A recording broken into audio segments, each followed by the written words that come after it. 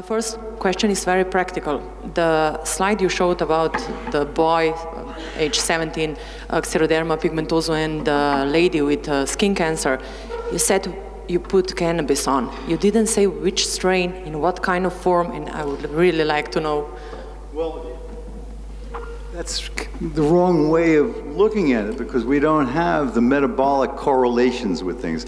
What is a fundamental truth is that THC will turn on both CB1 and CB2. You heard earlier today, I think somebody showed a slide that CB2 activates the CBD activates CB2. I don't remember that specifically was true, but what it does do is it inhibits CB1. So that means your endocannabinoids are going to focus more on CB2 anyway. So just CBD does turn on fat burning. If you consume enough of it, you will lose weight, you'll sleep better, and you'll eliminate a whole host of problems. Okay, so in terms of the strains, what you need to do is you need to modulate your metabolism.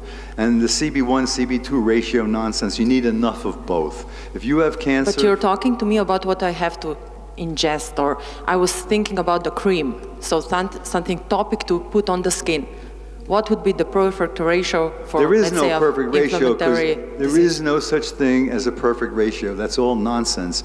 Every person is different, and you saw that every bud is different. So yes, different strains will certainly have different effects, but you can't make a generalization from what I've seen, other than the big category. Is it pot that's going to make you sleepy, or is it pot that's going to make you awake? Which, you know, no, we lost it. We just have to talk in. Okay, no, yeah. That's the big concern. Does it make you sleepy or not? Most people are using the cancer strains, and whether they be hybrid or not, you want a sleepy strain. Seems to be what's preferred. I know that myself, having AFib, that a good psychedelic sativa, which I love, will tend to promote my AFib, from what I've seen in the past. So we are all individuals. You can't make terrible generalizations, other than this stuff will help most things, especially when you modulate your diet and supplement with the right nutraceuticals to manipulate the pathways that I described. Okay, thank you. Just one more question, short one, if I may. So it doesn't actually goes around CBD, but about apoptosis and intermittent fasting, starving. It's a big buzz over it, and I was just wondering, what do you think about it? Thank you. Intermediate fasting, paleo diets, and ketone diets, those are all excellent. And I recommend people to certainly try that. Like I did it. I went on a ketogenic diet for about 2 weeks.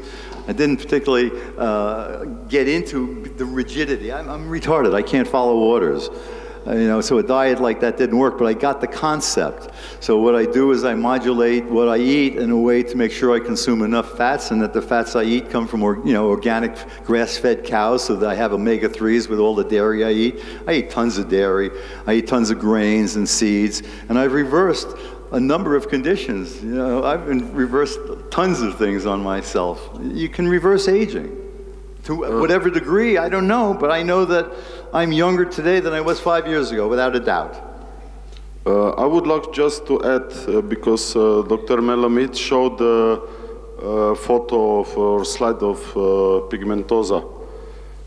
This boy is from Zimbabwe. He is still okay, and he was using very well-known strains, and we know how he applied, because we were also the part of it. So he used a mixture of few strains with suppositories, and he used also topical. Yep. And we have the whole story from the beginning to the end. So if you want, I can send you some more information. So we proceed to the next question, please. Just I'd like to comment. Perhaps a dialogue for a better day. We also have the now becoming popular microbiome, which is also affected. And that also is another factor which plays into what you have been describing. I imagine you have something to say about that. Well, again, it's a matter of whether you generate inflammation. It's a matter of whether or not you're generating inflammation. Depending on the microbiome that you have, certain ones are intrinsically anti-inflammatory, other ones are pro-inflammatory. Once you inflame the lining there, then you disrupt the barrier. Your stomach has something like 70%, 75% of your immune system is in your gut, because that's the major source of input into the system, via the food. And you start to disrupt the cell-cell contacts, etc., via inflammation. In part, if you have enough inflammation, you'll turn on fat burning in those cells, and they'll shut off their differentiated functions like cell-cell adhesion, which promotes the leakage, which means the wrong bugs get in, and it's a vicious cascade of pro-inflammation. And that, we could add another thing, because we know, or we assume nowadays, that the inflammation in the gut is also affected by the outflow of the autonomic nervous system, which is also affected by the cannabinoids. Well, yeah, because everything is affected by the cannabinoids, and in general, what they do is they are anti-inflammatory because of how they regulate the electron transport system to protect you, but that's still dangerous. And then how they turn on fat burning, which resurrects you.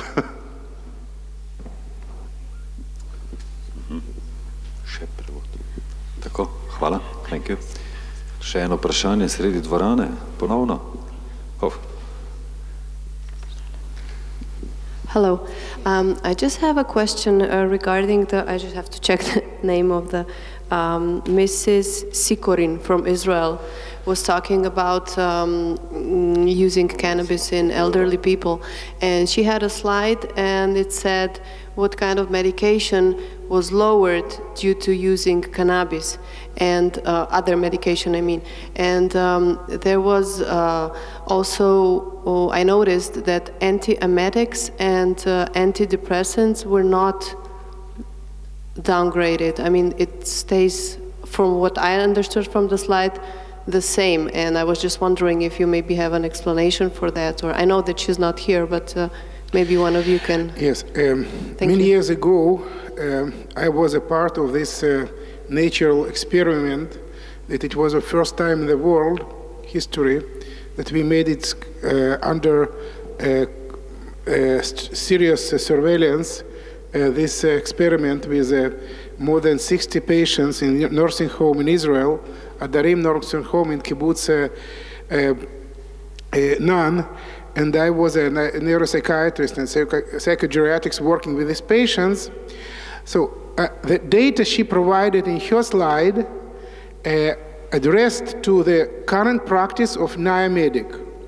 So I would like to answer about our practice in a nursing home, because I was a living witness along with Inbal in those times.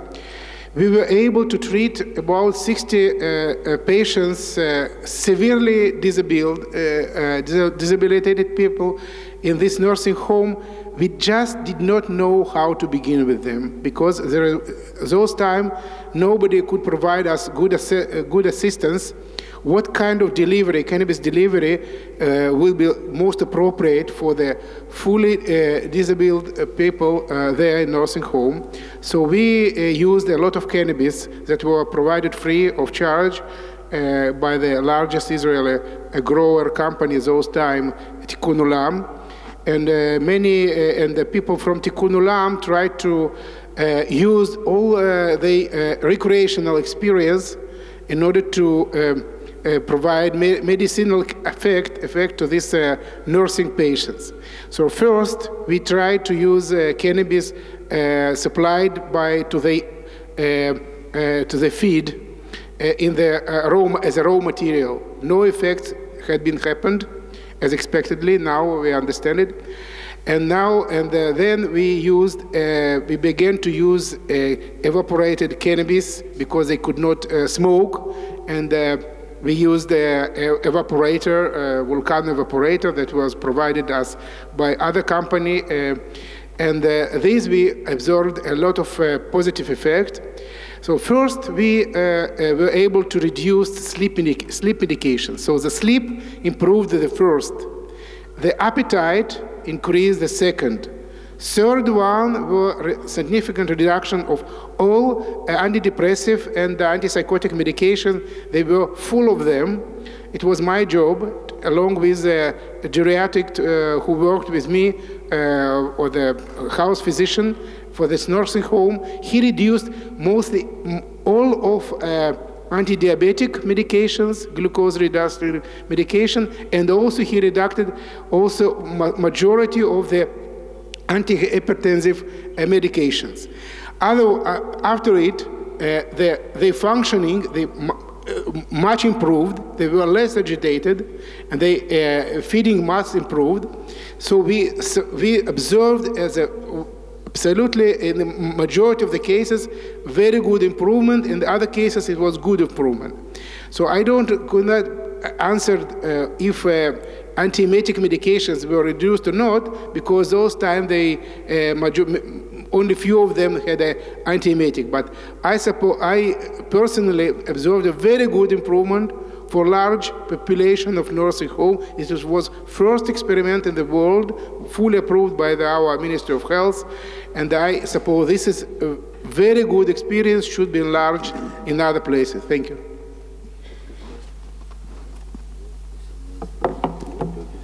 Dobar dan. Jaz bi pa vprašal glede fenotipa rastlin. Sam trenutek, prosim.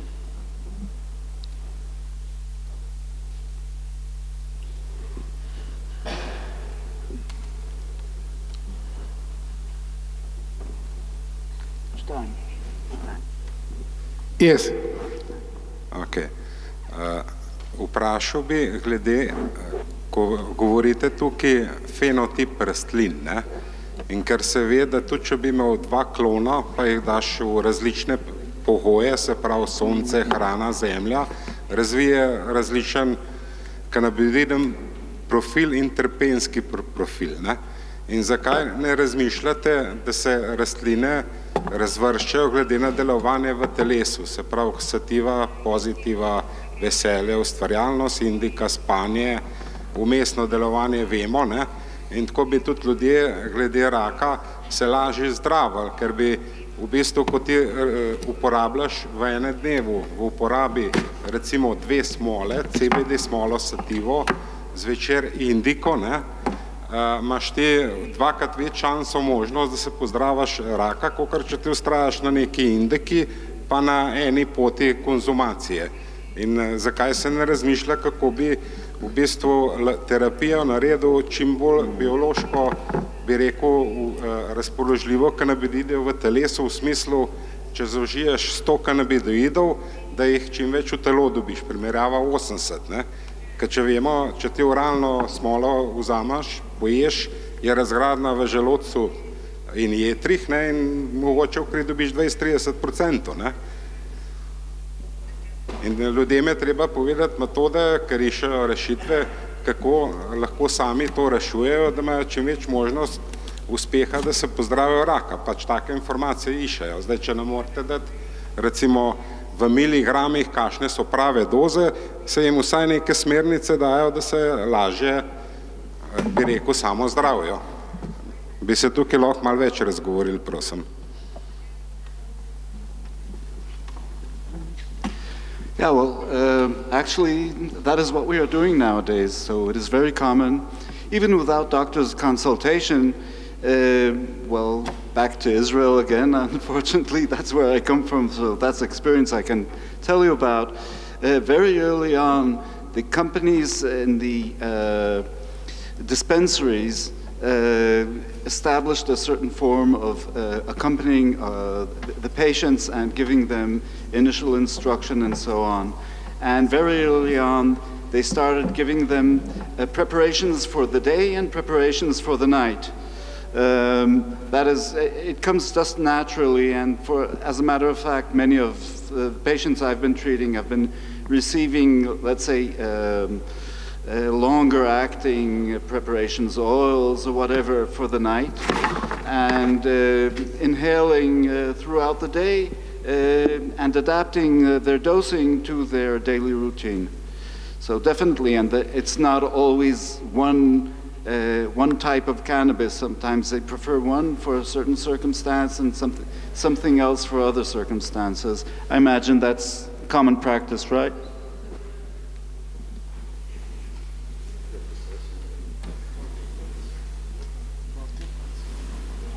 Look, up to now, we don't know exactly what should be other cannabinoids, because we are talking about CBD, THC. We are starting to talk about CBG, cannabigerol, and some other cannabinoids. As I told you in my lecture, it's sure that just only 4 cannabinoids are real cannabinoids: cannabigerol, cannabidiol, cannabichromen, and tetrahydrocannabinol, respectively. There are acids, and we don't know too much about terpenes. We know about terpenes and terpenoids, what they can do in organisms separately, but there was not some serious study to study combination of terpenes and cannabinoids. Only were analysis of such different strains. And still it's not enough, because, as I said, there are other compounds, flavonoids, glycosides, polyphenols, and this everything must be studied. We are simply still on the start, so different patients react differently on different strains. So still we are not in genomics, so today it's just to try and to succeed on to do mistakes. So it will not be such easy.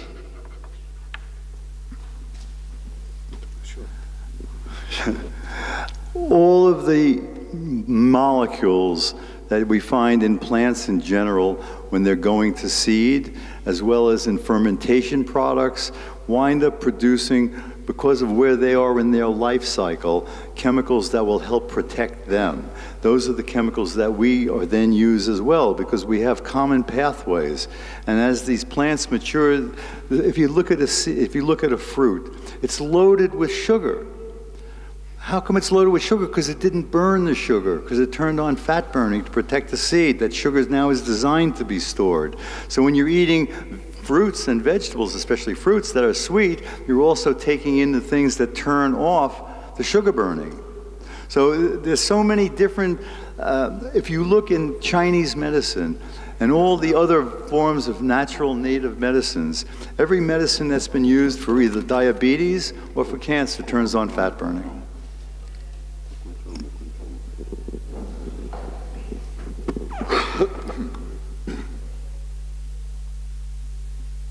Tako. Imamo še kakšno roko? If no questions, I would like to. We have one question more. Mene pa samo zanima interakcija, pravzaprav astma in kanabis. A imate, gospodje, kakšne izkušnje z zdravljenjem?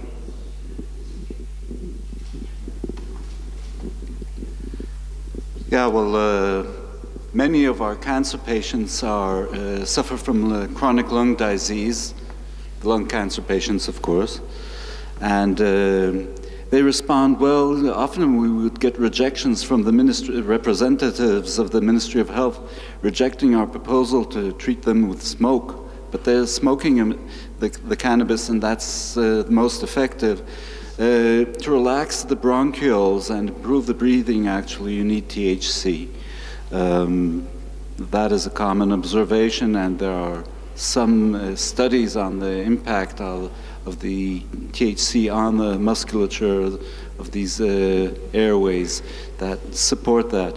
We even have patients with silicosis who have discontinued their treatment and have been spared lung transplants due to the use of cannabis in this manner.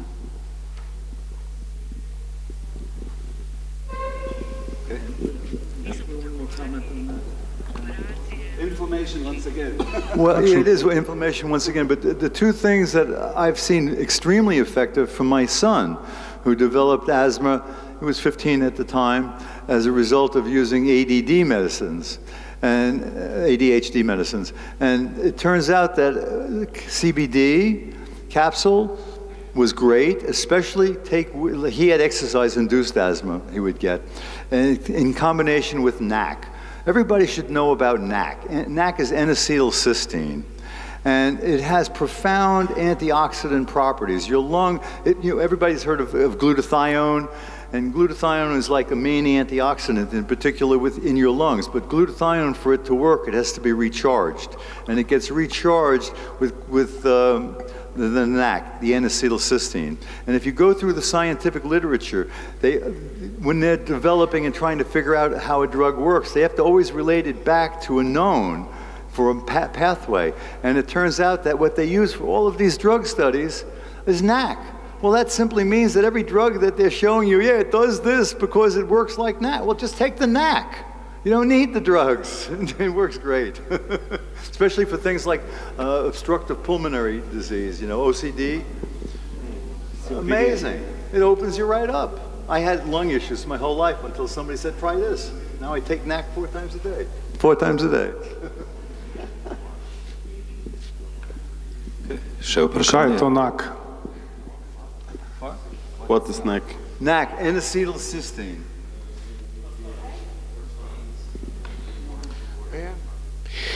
I would like to reflect to 2 points that were touched during these 2 days. First, about the data. What data we have? What data we should rely on? How we obtain this data? Who obtained this data? Who worked on this data? My background is a strongly researched background. I was the chief of research of our mental health center, and I had been a principal investigator for many trials, industry-initiated, investigator-initiated trials. So I would like to say that majority of the data had been edited. It was edited from the very, very beginning. So I just ask you to be very, very cautious when you're reading any kind of papers, and they should be very, very careful who are authors. Majority of the authors of the paper are just fake figures. I'm saying it's very responsibly. This was just because of the one editorial policy and publications policy of the universities for the many years. I suppose my friend Bob is also supports such a view because he, as a university professor, knew exactly what's happened with editorial policy within the universities. So we need real data that coming not from so-called evidence-based medicine. We need data that coming from practice-based medicine. We need much more studies that should be done on the way that studies were published by Professor Neubauer and Bojo, artisanal studies, natural and naturalistic observational trials. We have thousands and thousands cannabis-treated patients in our practice. We need to accumulate this knowledge. This is a knowledge. This is very valuable knowledge. Of course, they used different cannabis with different dosages, with a different way of administration. Nevertheless, they are very valuable data. We need to accumulate it. We should rely on this. We should trust our patients. We should trust what we see by our eyes. We are clinicians. We could assess this data as being very reliable because an odd ratio, so there's a sample size for such trials so huge that it exceeds much more of so-called randomized controlled trials that nobody did it in cannabis-based medicine other than companies that were able to rise such trials and finance such trials. So we need different strategies with the cannabis-based medicines based on the small proof of concept, short-term trials that will be based on our practice and the patient's experience in this field. This is a just different paradigm, and there's only a way to have real data. Thank you. Yes, I would like just to add this. Our opinion is, because it's the same part of question, that this ratio between THC and CBD are not leading anywhere, because this is just pharma bullshit. We have to adjust the intake of cannabinoids and so on to each person, so-called, because we don't know how endocannabinoid system works, we don't know our. The density of receptors, activity of receptors, we don't know actually anything. Therefore, why so many strains work so differently? But it's not true that we don't have any data. We presented a few years ago a study about 150 patients with cancer. We published a study, so evidence-based study, not the science-based study. For glioblastoma, we published artisan study for this. And also the question, what is good indica and sativa? What is good, red apple, green, or, you know, even sativas and indicas, we have hundreds of different strains, so this is not even the good question. We have to find the, you know, when we will have what is Dr. Tanya Bagar working on, when we can determine our endocannabinoid system, I think then we can help people much better, but we are still far from there. This was because we collected data, medical records. We are making cannabinoid profiles now for 5 years, something like this, so we know what people were taking. Even if they brought their own medicine, we put it on test, so we have data. But somebody don't want to listen.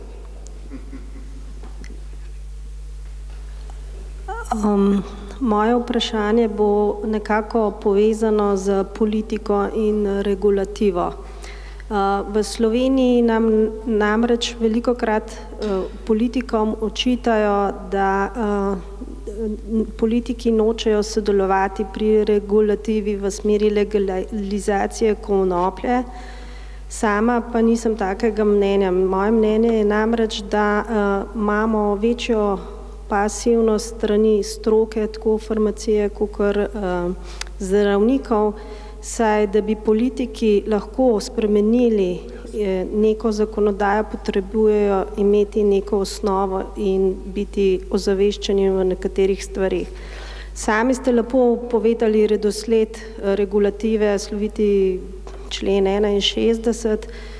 Treba pa je vedeti tudi, kako je regulativa v Sloveniji nastala. Preko neke dobre prakse FDA je nastala EME in potem ob osamosvojitvi Slovenije so se prevzemale regulative, ki so povezane z določenimi ustanovami, ki pa zelo slabo sodelujejo na nek način z politiko. Pa vas sprašujem, kakšna bi bila pot, da bi prišlo do neke zdrave pameti in regulacije oziroma legalizacije? To bom kar jaz odgovoril, zato ker verjetno najbolj poznam problematiko. Dokler bo politika samo kimala našim nesposobnim uradnikom na Ministrstvu za zdravje, se ne bo nič spremenilo. Vsi vemo, da politika nima nobene moči. Jaz sem bil na X odborih za zdravstvo, na X odborih sestanki s parlamentarci, Lumir je bil v našem parlamentu, Pol je govoril v našem parlamentu, ampak uradnikom, ki jim ni mar za tiste, ki jih plačujejo, je to čisto vseeno. To se vidi, prvi prepovedujemo CBD, 10 let opozarjamo Ministrstvo za zdravje, taka zmeda na tem področju se bo rešila samo, ko bo nekaj ključnih ljudi z Ministrstva za zdravje letelo, ker se ve, kdo so to, ki celo stvar zavirajo. To moram enkrat javno povedati, ker to, kar počnejo, je zdaj že tako malo na meji kriminala.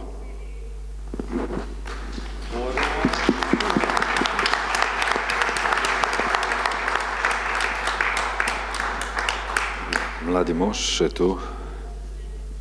And yes, I have a question. Thank you so much for the input we got. We talked yesterday about responsibility. We are living in times where we see various shifts throughout society, many things happening in the moment, also more people becoming more aware about cannabinoid medicine and its real value. How do you see the importance to push this shift that is happening right now, also from a scientific side?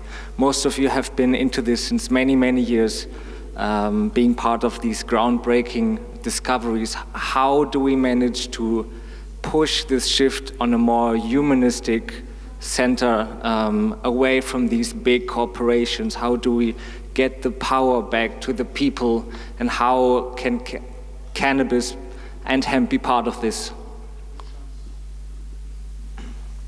That's for all of you. According to my opinion, to go fast forward, we need research without borders, clinical studies without borders, exchange of samples and knowledge without borders. It means without any problems, because scientists are limited. If I am in some country, I won't bring samples, it's a problem for me. I need import permit, export permit. It's very complicated, so many scientists resign for that. And the same is in medicine. They should have without borders, share knowledge, share patients. If somebody is better on some field, and then it can go forward much more faster. But I don't know if it's possible, if it will be in the future, but we must do everything for that, because we know that there are some breaks that is part one which doesn't want to go forward fast, so we must break these breaks.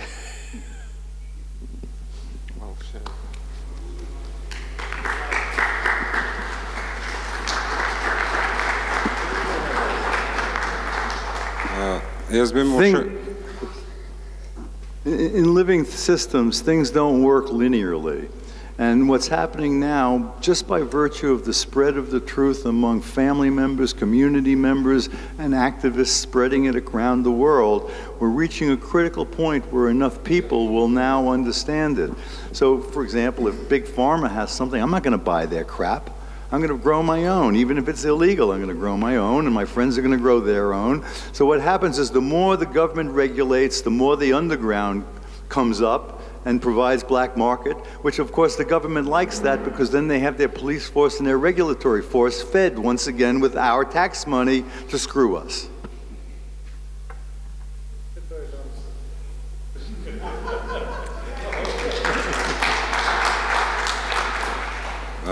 Jaz bi rekel tako, ne? Moje mišljenje je, da se da vsaka raka pozdraviti s konopljo. Bi pa iz prakse kolege vprašal gor, tisti, ki delajo z bolniki, recimo, da imamo rakove, da lahko kakšen podatek, koliko število bolnikov se je zdravilo s konopljo in kakšen je bil uspeh. Konkreten, se pravi, 1000 ljudi živi recimo 5 let še 50-100 ljudi, ali pač kakšen tak podatek. The last meeting at Prague, you had a number of us activists together from around the world, and who used their own local production methods and their own isolation methods. And I said, I have a question. Of all of us here, forgetting about any specifics, what percentage of cancers do you find cannabis is curing? And the average answer was about 80%. It went from 75 to 85, and universally everybody agreed that most of the failures were people who had done chemo.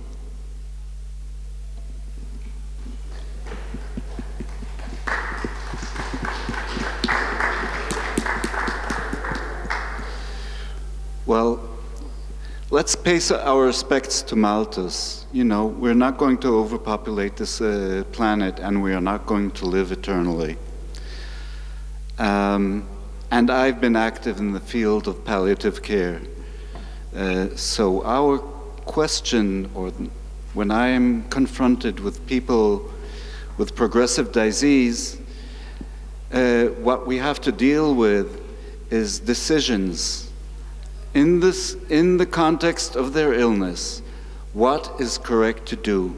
This is something that we have control over. we can never control or foresee the outcome. And I think that should be the focus of our attention. What we decide and how we decide it, on what do we base our decisions.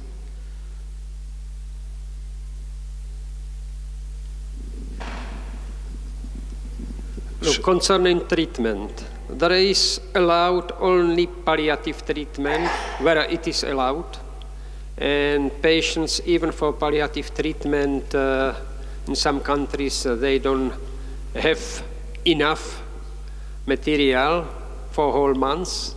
They must even buy something on black market, what is not a good situation. And concerning curative effect, this we know only from anecdotal cases, because there is no curative treatment with cannabis. So we are still very far from ideal situation, even in palliative care. May I add something? In medical system it's not allowed, but people are reading newspapers, Google, they are educated, sometimes more than those on ministries who should be. And we collected, as mentioned before, 150 medical records from patients with the records what they have used and so on, and the results were very similar to those what Bob said. So most of the people were okay. Some of them for maybe for a few years, but most of them, it's now 6 years from then when we done this observational study, and most of them are still okay. But even if they are cured from, let's say, one cancer, you have never guaranteed to get something other in this polluted world. Another thing to add regarding the perceived curing of cancer is that there often is some measure of misdiagnosis, and a lot of our therapies indeed are quite toxic. So instead of believing that the people have been cured, possibly they have been spared really the bad effects of misguided aggressive therapies. And then, you know, it is a different perspective. It is not that we have cured them, we have enabled them to continue living a healthier life with less suffering. And I could not tell exactly what the balance between these two is. I want to just give an example that is quite dramatic but shows the possibilities, because we should be looking at each individual possibility as what could happen instead of, you know, looking at the mice and doing all the things we're doing. Look at individual people, measure the right measurements before and after so that we can understand more. But ultimately, it all does come down to this metabolic flow. So I was approached in November by a guy whose brother, these are some of the Ethiopian Zion Kopics, so these are the Rastafarians from Colombia. And his brother had stage 4 prostate cancer. He had a PSA reading of 177, and he took cannabis. The normal Rick Simpson type protocol is 3 months, about 90 grams of THC in the form of the concentrates. He took that in 3 weeks because he's a Rastaman. And in 3 weeks, his PSA went from 177 to 3.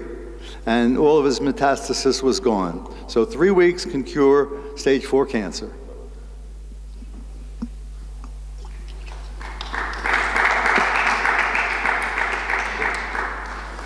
So, unfortunately, I'm representing the more grim aspect of things here.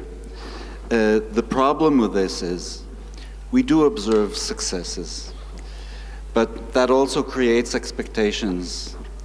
And high hopes are definite prescription for very hard falls when people are disappointed. So we have to keep a balanced stance when we approach these issues and consider very carefully what we say.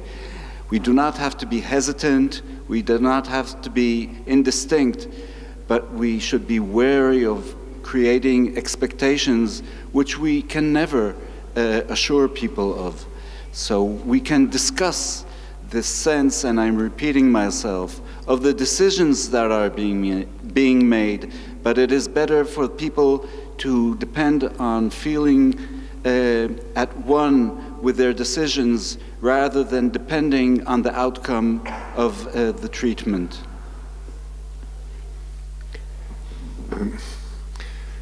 What makes sense to me is the first treatment for virtually every illness should be cannabis.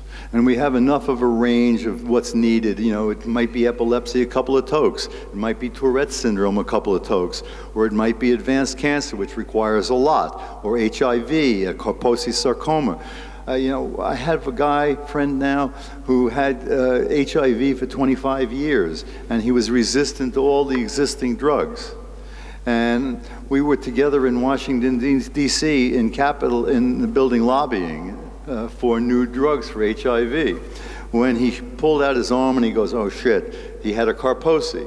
Now when an HIV-infected individual comes down with Kaposi, it shows that their immune system has collapsed and they're going to die very painfully soon, because that Kaposi ultimately goes internally and then you're dead. So I said, David, don't worry, just put this on there. And I pulled out, because I have my oil with me, you know, I put this on there. It's right in Washington, D.C., in the halls of the belly of the beast. And he puts it on, and I go back to Colorado, where I lived at the time, and he goes back to New York. And 3 days later, I get a phone call. He goes, Bob, what the fuck is going on here? I'm holding a Kaposi sarcoma in my hand. They're not supposed to fall off. And when he went to, this guy happens to have a PhD in molecular epidemiology along with a whole lot of other things. He's got 189 IQ. And he goes to the HIV meeting in South Africa, I think it was 2 years ago, and didn't bring his medicine with him because he was landing in various strict countries. So he went without medicine for 2 weeks, and he came back and he had 17 Kaposis. This insane person who does a gram a day now for year after year after year, he took, in one day, 50 grams of high concentrated oil. And 4 days later, without too much pain, when he was human again, all the Kaposi was gone. At the end of the meeting, maybe we can make some summary. We know that we are facing now with these problems we were talking these 2 days, very rigid science and state approach for researchers, as well as for allowing patients to get their medicine. So, as we know from many researchers till now, endocannabinoid system is one of the most important systems in our body. Still, doctors do not, our laboratories do not measure account of the endocannabinoids in our blood, in our body, as for healthy people as well as for ill people. When they are forbidden us to heal ourselves with cannabis and allow other regular medicine, there are a lot of side effects of this medicine.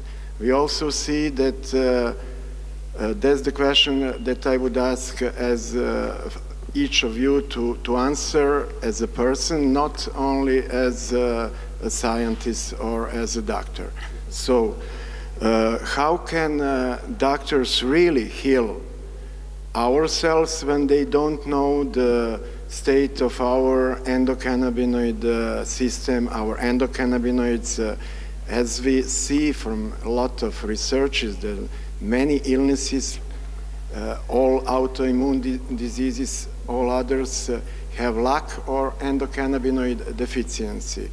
And so how can they heal us with the dignity of their profession, and they not allow us to heal ourselves with something that is not completely researched, as cannabis is, but as we know, such effects as we see, and also we know the side effects. So the question is, how can they heal us, and without knowing that?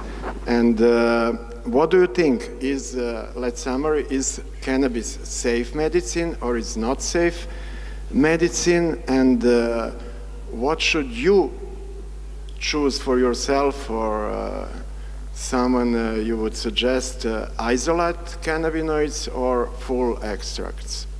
So that's some practical answers and thoughts for the patient. For example, in my country, where cannabis in Serbia is not allowed, now even salad oil will not be allowed for producing, and that's completely stupidity. But we faced with that as well, with the rigid laws than it was a couple of years ago. First of all, I would like to thank you for the question. We already reflect to some point you asked. Now, I would like to say that we are doctors never forbid you to treat yourself. We just do not use the term heal.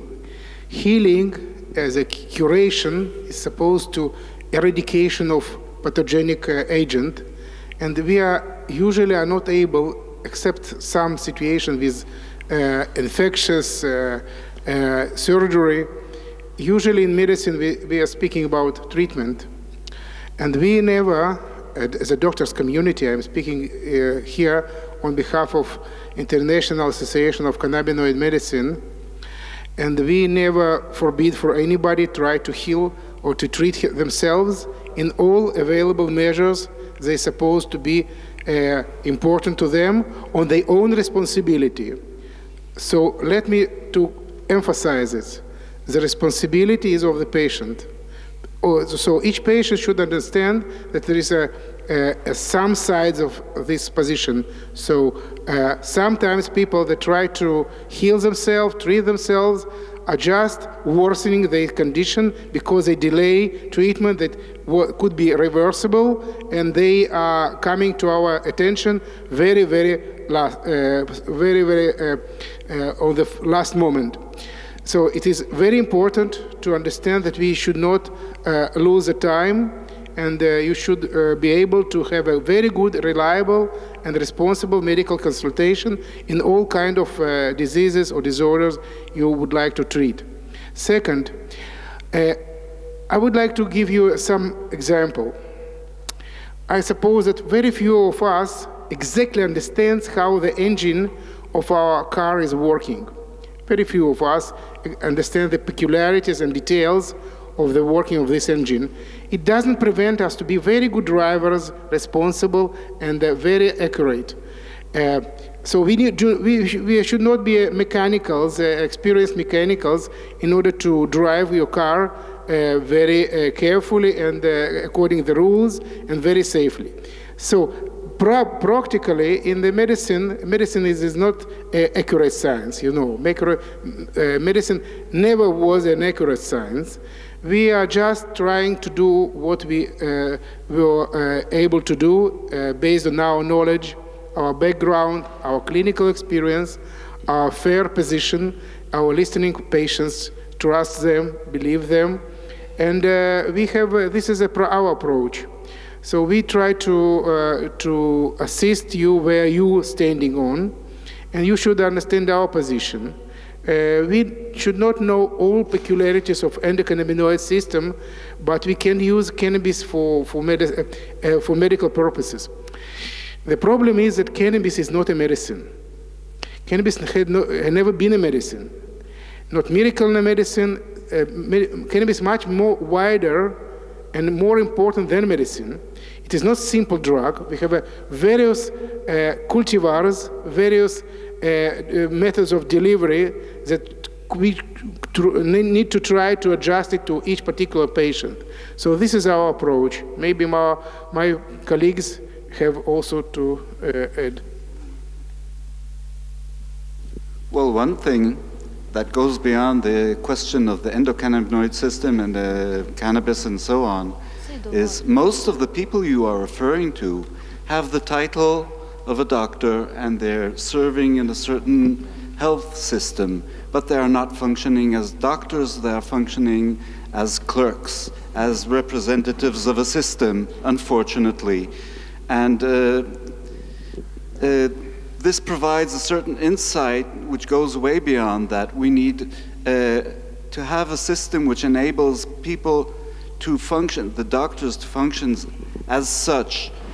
It is a problem in a very large, highly populated society where such services are so limited and the doctors are taxed way beyond their ability to provide service to the number of people approaching them. Still, we have to keep in mind, these are technicians at the best. They are not normally serving as doctors, are fulfilling certain orders, acting according to guidelines, and looking to what is considered risk management. Risk management is a very odd concept which was introduced to the medical system. It regards the management of the risks of those providing the health, not of the patients. Zdaj bi pa še jaz prosim nekaj vprašala. Ves čas vemo vsi, da živimo v svetu, kjer je polno stvari, slabih vdihamo zrakom, jemo hrano, smo pod stresom. Ste mogoče zasledili, kako pa konoplja v preventivi pri ljudeh, ki bi radi si obdržali zdravje?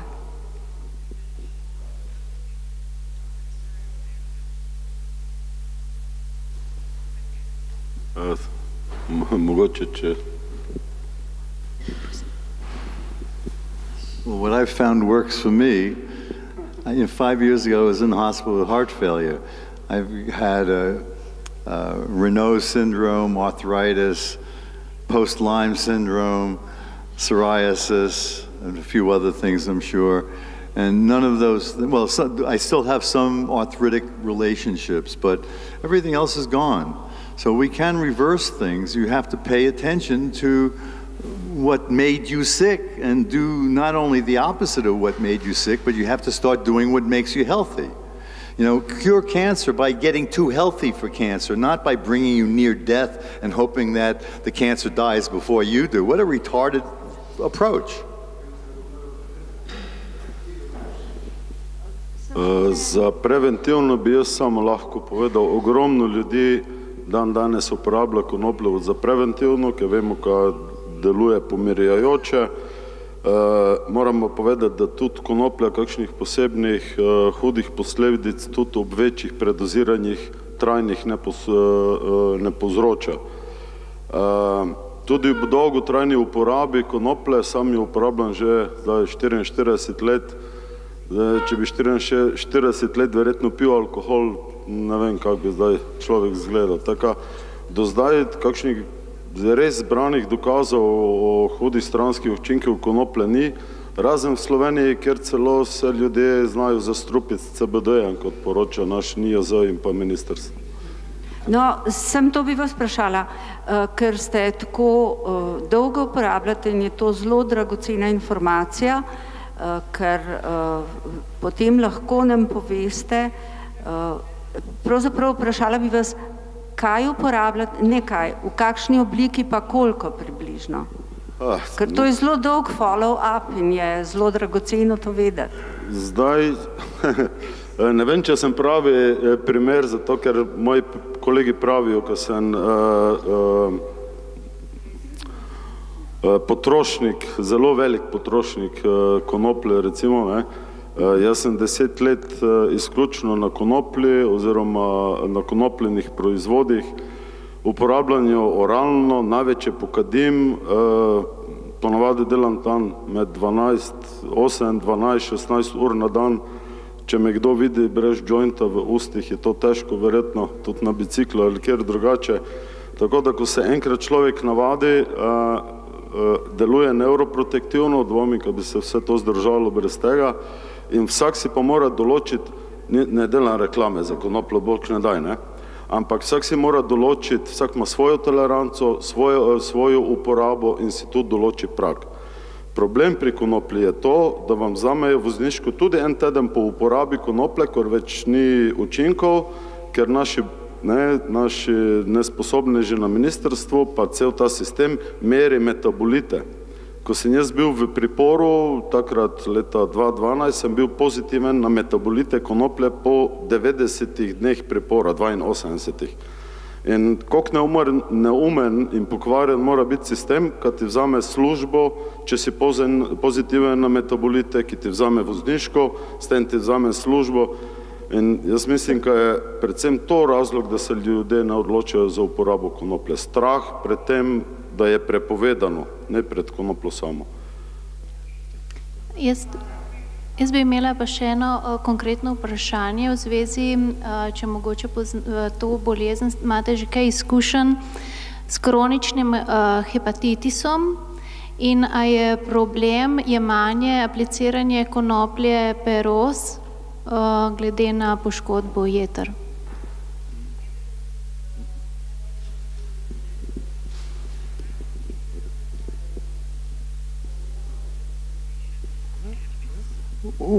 There's been a number of people with Hep C and other forms that have been in complete remission just by using cannabis. Once again, it comes back to the same metabolic story. You can control most things if you just control what's making them be what they are.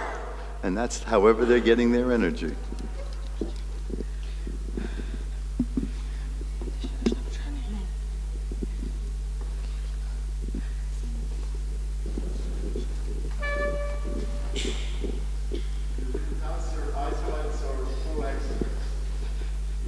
This we all know for 10 years, Miloš. But for the audience, you know, the people will not get the medicine from pharmaceutical stores and will heal themselves. I will explain. Dr. Neubaur, Professor Neubaur was talking yesterday about it, and he explained very nice that in in much cases was the reaction much worse than with natural cannabinoids. Even isolates or synthetics. He was talking about, and that we all know why, and we all know, you know, why they push synthetics or the isolates. Yes, it's a pharma story with, you know. If you've ever tried a Marinol pill and you're a pothead, you're not going to use Marinol. There's no black market for it because it's not, straight THC is not pleasant. As far as synthetic cannabinoids are concerned, you can all keep in mind that there has been a stalling of developing drugs synthetic drugs affecting the endocannabinoid system since the setback in 2006. When a drug designed to slow down the breakdown of our natural endocannabinoids caused severe damage and even one case of death in a clinical trial. It's a well-known case which has been investigated and reported, the Bayal study in France with a product of a Portuguese company. And that really was a major setback, and I think now all developers of such drugs are compelled to design much more complex and expensive trials, which is slowing the progression in that direction on part of the industry. And what should people do, ill people who do not have any help from traditional medicine and can afford cannabis for themselves? Should they try or not? Or should they suffer with drugs that do not help them? The cannabis revolution is spreading. What we're seeing in Vermont, where they now allow 6 plants to grow, you wind up, your friends are growing 6 plants, everybody's growing pot. Eventually, what we'll have are communities that help their own members Screw big pharma, screw the government. It's the local communities, the families, the friends that are going to create a different kind of future than the one dictated by big pharma and the horrors that they own in our government. So, let me say something.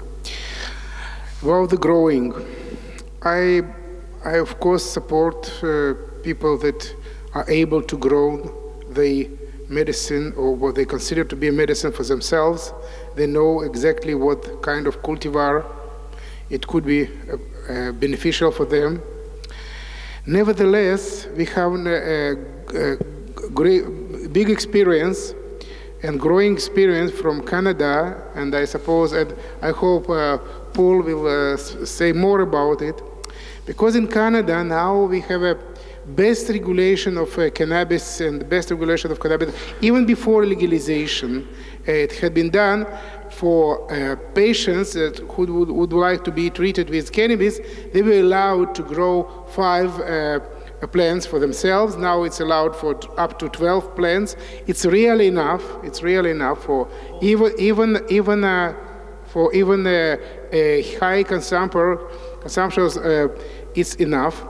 But when I asked my friend Mark Ware, he was a chairman of Canada Cannabis Association, what the number of the patients who applied for the license.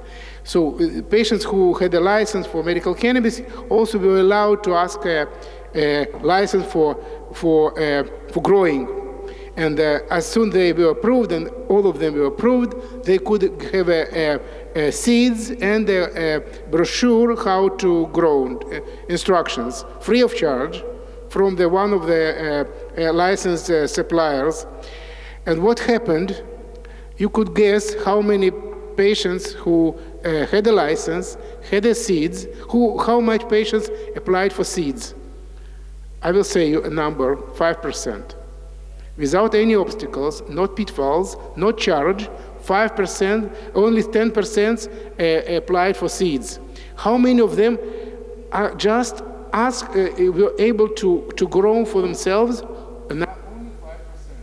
This is a real number from the real world, saying that majority of the patients are not willing and not able, are not ready to all these skills, investments, and steadiness, etc., etc.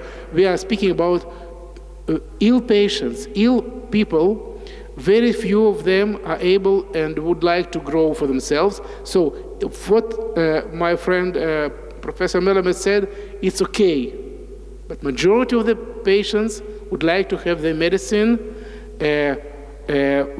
for affordable price, of good quality, of affordable price for themselves, and not to growing for themselves. So we need to alleviate for them access to medical cannabis, good quality, for affordable price, and to let for some of them who would like to do it and able to do it, to grow for themselves and together. Če lahko samo dodam, or I will speak English. We are also doing the same thing. We advise people how to grow, but the problem is then how to process the product. If they need some kind of processed product, not the pure flower, then it can be a problem. But you have to know that under the convention from 1961, growing for your own personal for use is not a criminal offense. Nobody knows this, maybe a few judges on the Supreme Court in Slovenia, because in the Article 28, where is the control of cannabis, the horticulture and industrial use of cannabis is excluded out of this convention. So all this story about home growing and it is not illegal, it's not true. We also have some jurisdiction from the Supreme Court in Slovenia where they say that growing for your own purposes is not a criminal offense. It's other thing that we have stupid police and public prosecutor because this is money without, any input that, And according to deaths of the cannabis, we have one death in Slovenia from cannabis. That was the guy who drowned in River Sava when the police chased him with the joint. That's the only one. So it's not illegal to grow, but then it's a problem. Yeah, since cannabis has been legalized in Canada, the day that it happened last October, I was sitting around with a bunch of friends and we said, big deal, what's changed? Because we'd all been growing it and using it for many years anyway. And the old-timers in Canada, the ones I know that have been growing themselves for 20 years, they'll say, I grow safe weed, why the hell would I buy government weed if I can grow it myself? And I think that's a good attitude, because if you grow it yourself, you grow with no pesticides, you grow a plant that will detect your, I'm going a bit native here, the people I've been working with, they'll say that the plant that you grow will detect what you need and produce the right terpenoid-cannabinoid ratio for what you really need. They also say that you can take enough THC and the pain will eat what is not required. So if you're in chronic pain, you could use as much THC and the pain will eat that THC up. This is kind of a ethereal philosophy, but I've been working with Native brothers and I think it's a good philosophy. Anyway, legalization in Canada, it started a few years before the actual date of legalization with corporate takeover of many aspects of the cannabis industry. I call it mega marijuana, and the greatest problem they're facing, and you will face it here if it ever comes to Slovenia, is you're growing in a northern environment.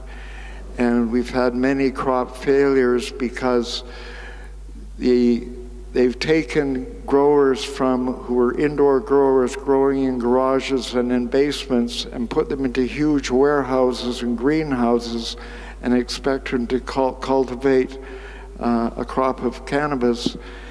And in northern environments, mold is the greatest threat, and that happens. And we're just going to have to learn. I was talking about homeostasis today, and Canada will homeostase in a balance to sort this thing out. And my last point is that I fear for medical cannabis because the pharmaceutical industry is all over this. I believe that's why we're calling it recreational cannabis, because they don't want us to take it seriously as a medicine, and they can collect their tax anyway. So I'm going to shut up, so it's enough. I have to laugh when you guys keep talking about legalization in Canada. I've been arrested twice in the past few years going into Canada with CBD in one case that I bought in Vermont. I drove into Canada, and thankfully I had a credit card so I could bail my car out for $800 while they kept me, first where they put handcuffs on me and harmed me physically doing that, and then kept me in a cold room, but they wouldn't let me use my jacket because my jacket had strings on it, and I might hang myself for my CBD arrest. This is to Canada and their freedom. At the end, we are now in the very stupid situation.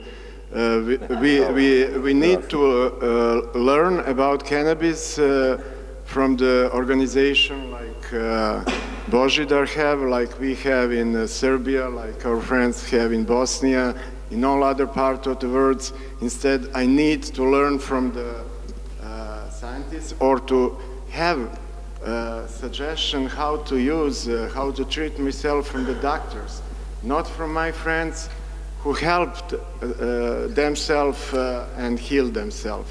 And that's very weird and very strange situation, and isn't it the shame of the whole profession? not only doctors, but the scientists as well. Yeah, I also have a question to address in here. Yeah. I would love to hear more stories about these miraculous healings. We're talking about extracts here that are officially not allowed, but they're still part of the same plant we, or for not to say you, are examining since many, many years. Science is for the people. Pharmaceuticals are not. I would love to encourage everyone here, actually, and also you on the stage, to share more of these things, because the more we hear these stories, even if those stories are outside these clinical studies, the more awareness is being created within the public, the more pressure the public is making upon politicians, and the more eyes we have on pharmaceuticals that might not have the purest intentions behind their actions. So please give us more of these stories, and I'm very grateful that there are these stories here, and everyone here is able to make a change, and we need the story. The stories are out. It's what you said. Everything is out. Every person is able to look for the information in the internet. So what do you, from the scientific side, what do you suggest us in this room right now and the public? How can we help you to move forward as a collective? Because it's needed and it's going to change either way.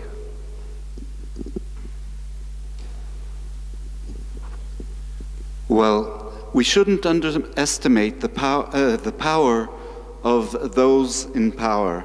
Okay, I spoke with Sue Sisley earlier today and expressed my shock at what they were provided with by the authorities in the United States to use in the important trial they wanted to do with cannabis for PTSD among veterans in the States. And she said that many of the doctors, many of the researchers supported her perspective on what was being done, but were not prepared to expose themselves to pressures from the establishment and sacrifice their status and the funding for their research, etc., etc. So this is very subtle, okay? And they keep these researchers and these scientists in line. Now, if the doctors will cross that line, they will not hesitate to take more serious measures against them. So it is not as simple as it appears, okay? As long as we are sidelined and viewed as a minor element in society which does not threaten the common order, they will bear with us. They will say, okay, let off some steam. But if we threaten their industry, they'll come after us, and with force. Too many of us.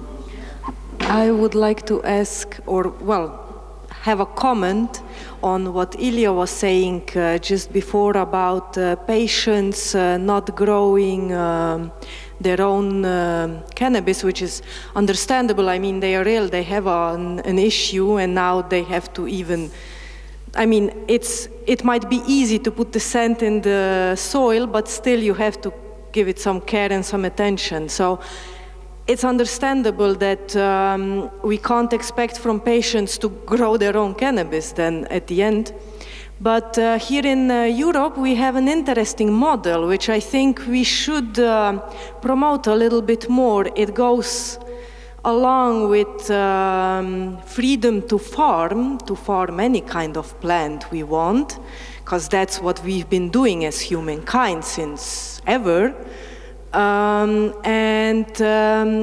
It's popping up in different countries, but for now, for example, Spain is most known by the cannabis social clubs, which is a wonderful model in my mind. There are some clubs which are collaborating with doctors also very closely. So maybe one, I know of one, but that's an interesting model how a community... What is your question, please? It's a comment on what Ilya was saying. And I think cannabis social clubs could be an answer in how to provide good material to people, and also be an environment where you can do at least observational studies, if nothing else. So it yes, can go... In Israel we have one such experience. We have a Canatib, you know Canatib? This is a cooperative of the patients only with a valid license. They are organized in the cooperative that applied for cooperative license for growing. Now it's under review in the official bodies. They're trying to keep it down. They're trying not to allow them. They made exactly what you mean. It's not social club, it's a assistance for growing, for patients, their own medicine, according to their license. They have a license, they would like to grow for themselves, and they altogether they have enough skills, investments, and experience in order to make it better quality. Now our officials trying to keep them down and not to issue this license, but I suppose this is a very good model. I hope it will be supported further.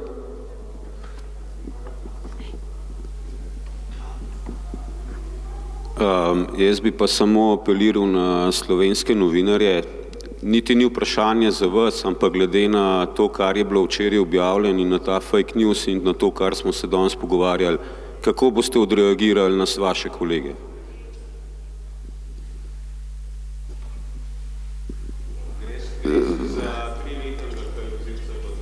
Aha, za strupitev. Ja, ampak novinarji so slišali to zdaj? Na koga? Ampak katerega zdaj mislite, novinar iz Dela? Na vse? Je kakšen novinar tukaj, ki se je pripravljen odzvati na to vprašanje? Novinarji se bo odzvali z svojimi članki, po moje. Dobro. Novinarji se bodo odzvali s svojimi članki, ampak prav bi bilo, eni že sprašujejo, kje Ministrstvo za zdravje pa NIJZ jemlje te podatke. Lažejo, potvarjajo podatke, poneverjajo listine. Mislim, to, kar se dogaja na Ministrstvu za zdravje, je pač tako, kak je. Ampak pred 2 letoma, glih zdaj 2,5 leti, smo razpravljali na gospodarskem razstavišču o 2 smrtih zaradi THC-ja, če se spomnite. Zadnjih 2 tedni je bilo nekaj člankov v slovenskem časopisju, da je došlo do hudih zastrupitev s CBD-jem. Da pa mi povejte, kakšna je tista doza CBD-ja, ki bi jo moral nekdo zaužiti, da bi prišlo do, ne vem, zastrupitve. Mislim, koliko je CBD toksičen, to pa lahko poveste. I assume you're referring to, there was a recent publication, I think it came out of GW Pharma, and if you look at the data that they show, they didn't have any harm occurring until they did this very high dose. And I don't remember what the dose exactly was, but I remember calculating if you were buying their drug, how much dose it would be, and it was the equivalent of taking something like $35,000 a day worth of their drug. So it's unlikely that people were going to do it. In Israel, we have several cases of children that will occasionally use the cookies that were given their parents by the license, because 7 years ago our patients were allowed to use cookies for, according to their license, for the medical purposes, but sometimes parents just did not kept it well, and the children used it and they were poisoned.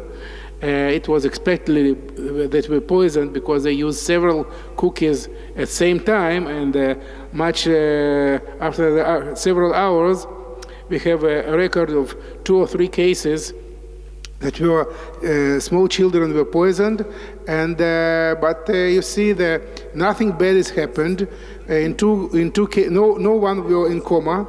In 2 cases, 2 of them were slept for the 24 hours. In 1 case, it was 18 hours.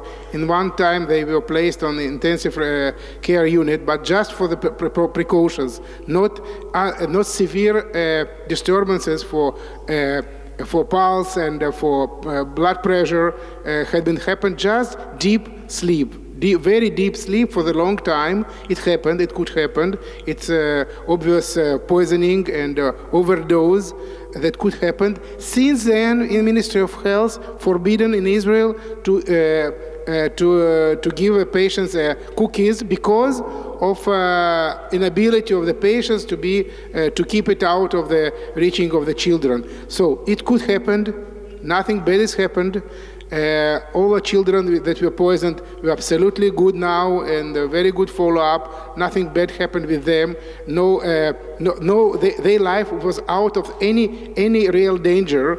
They just were overdosed, and this is all harm what caused. Is it a pity? Yes, it is pity. It should not be done, but it should be done with precautions. So we need to know that it could be happened everywhere, but you know how many poisoning with many other substances happened in the real life. Okay, but don't blame cannabis.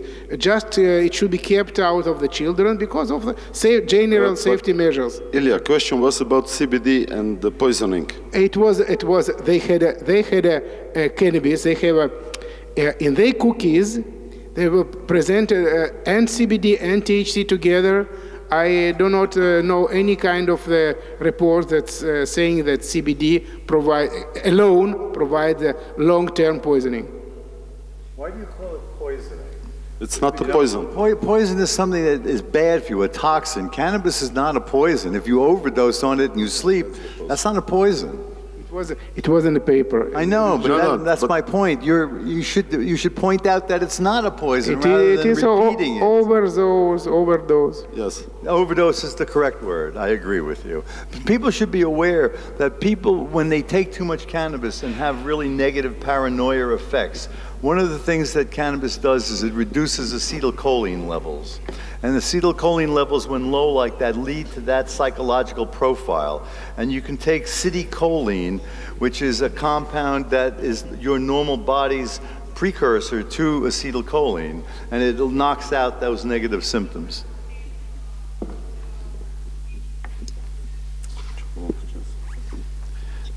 Tako. Morda bi še vsakega izmed naših gostov za zaključno besedo prosili za nek način vaše sporočilo. Just one question maybe. Can you assess the damage of possible prohibition again of cannabis of all sorts? What is Slovenia trying to do now? And the stance of our Ministry of Health that no growing in Slovenia is necessary.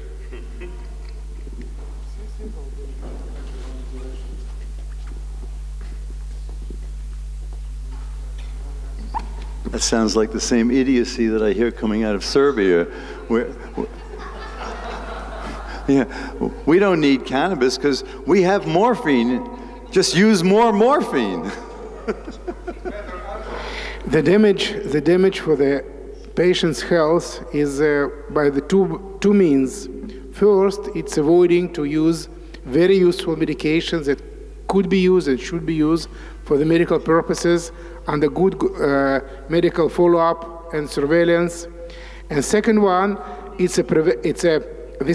first is a prevention of the medicine. Second that other medication that these patients that were unable to treat themselves or to have access to affordable cannabis of good quality, they are not believed to medical system. So they are do not apply for referrals for other doctors. So this is another kind of damage, of lack of trust to medical system, and this is very pity. Yeah, well, I'd say your question actually reflects a problem that is much broader than just access to cannabis. Tako, naš čas se je iztekel, vprašanja, če imate še kaj, morda v predprostoru, torej na tem po vaših sklepnih besedah se zaključuje odrski del, jutri še sledi torta, ampak tisto že nekaj drugega.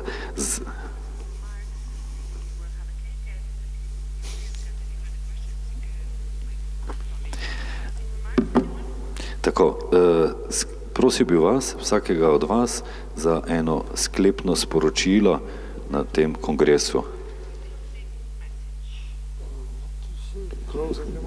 So, my remark is just do everything to legalize cannabis for treatment. I hope that it's in your hands, because there is no way back. When it started, it will spread. I am not afraid that it will be prohibited again. It's prohibited, but it will go forward, so it's in your hand. You must show them that it's necessary. Patient must show that it's necessary. They must use it as it is in Czech Republic. It's legal, but it's very expensive, so they cannot buy it, so they grow themselves. It's not an ideal situation. I prefer that if they have material which is checked, that it's everything okay and there is no what is inside. But now even police is silent, mostly when they see that patients use it for treatment. Hvala. Yes, only the way. So I fully support what my older friend Lumiere said. I absolutely agree with it.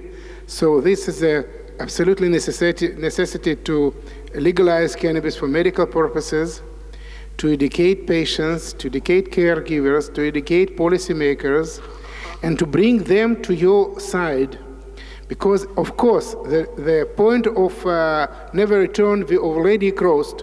So I also do not afraid that cannabis will be prohibited anyway now, and many other countries where the cannabis was prohibited, and even it was a death penalty for cannabis use.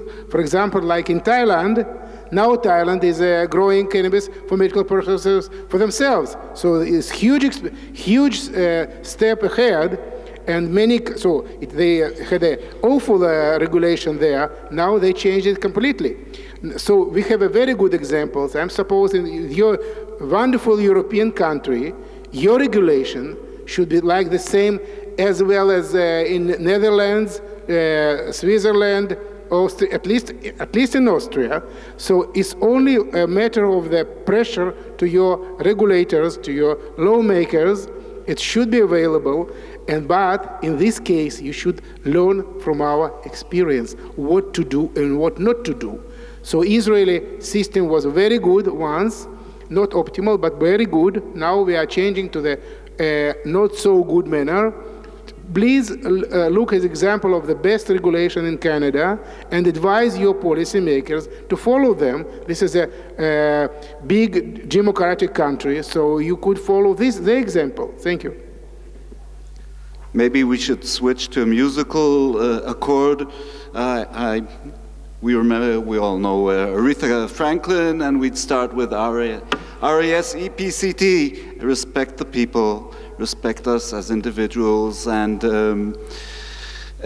don't fall for the claims of the tailors from the story of the emperor and his clothes. Apparently, he isn't wearing all that much. Because in truth, cannabis is an essential nutrient for optimizing human health, and more people are learning that.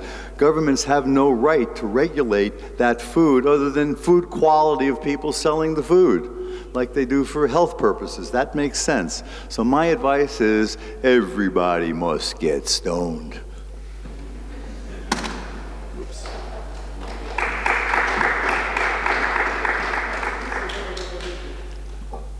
peace. Okay. Torej, najlepša hvala za vaš trud, za vašo prisotnost tukaj, za vse, kar ste poskusili nekako prenesti našim slušateljem. Verjamem, da se vidimo tudi naslednje leto v Sloveniji. Tako, Božo, hvala tudi tebi, vsej ekipi, ki je poskrbela, da smo vsi skupaj lahko nekako doživeli to, kar se je zgodilo v dvorani Union 4. in 5. oktober Slovenija. Hvala vam za vašo prisotnost.